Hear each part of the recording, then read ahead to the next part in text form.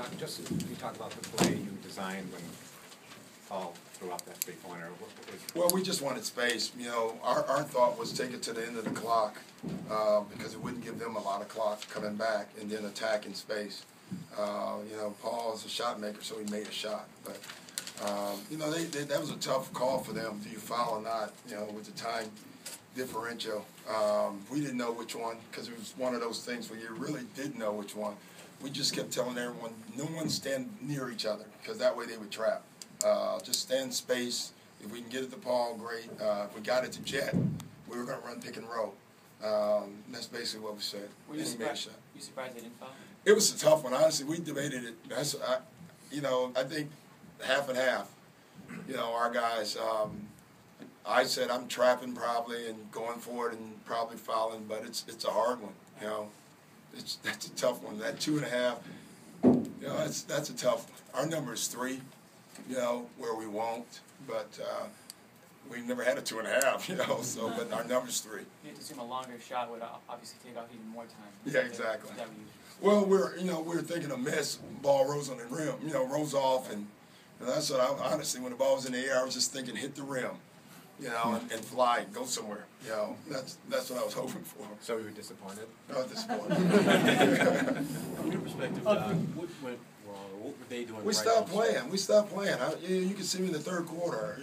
It's back-to-back games, and I told our guys that. You know, I hate as a coach when you're telling them that and they're all agreeing with you. You know, after the game, but we still did it.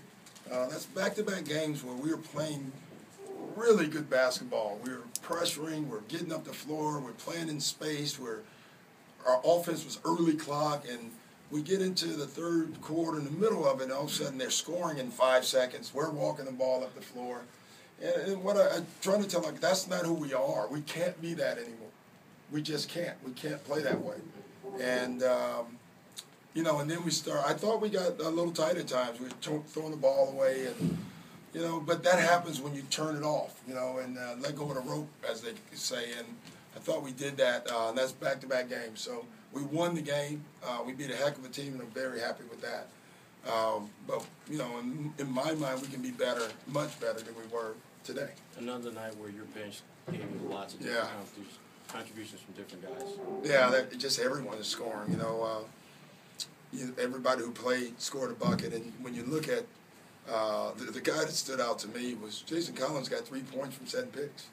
When you think about it, and one was a 4-point play, and the other one was a chance to be a 4-point play, and all he did was set a pick. You know, and you know that's great for our bigs. If you set picks, you can score 2 now. You know, and it was terrific. Is it refreshing to see him do a lot of the intangibles and actually have some statistics to kind of back that up? You know, I don't care about the statistical part of it. He's just been doing it all year. Every time he comes in the game, it's funny. My oldest son was at the last game. He said, "Golly, every time Jason Collins comes in, something good happens." And I said, "Yeah, Jeremiah, it's really a wise statement."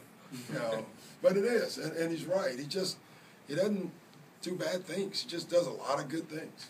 But up this last stretch, this is really the first time that somebody made a run back at you, and they did finish off with some plays. Yeah. You had Avery getting that charge. Mm-hmm. Avery getting the charge. I mean, we forgot our formula, Murph. We allowed them to get back in the game, and then we caught ourselves at the end. But does that speak to the maturity of the group you have right now? I really don't know the answer to that. If you want to say yes, I'm all for it. I'll take that as an answer. You know, it's tough because I was so upset that we allowed it, but then we did gather ourselves. So I'll probably have a better feel about it after I watch the game again. Doc, you've used the term fool's gold before, but three-point shooting seemed to build that lead very quickly, especially in the first half.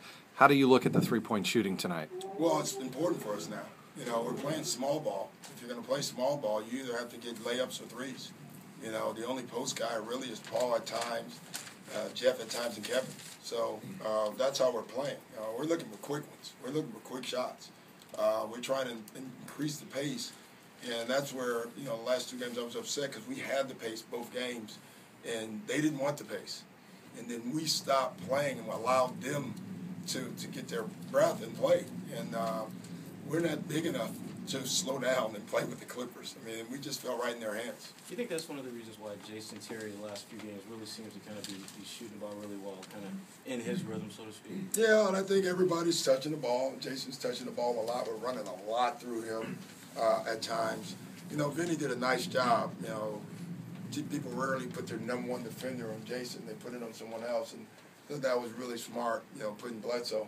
That really affected us on Jason because he's reaching and grabbing, and it was a good move. Down the stretch, it looked like Blake did not want to go at Kevin. Well, he tried. You know, I know they came out of that one timeout. It was for an ISO with Blake on the nail in the middle of on the free throw line, and you know they were trying to go quick. Kevin beat him to the spot, which was great because they were trying to get Kevin out of the game, which would have been smart. Specifically, how have you seen or felt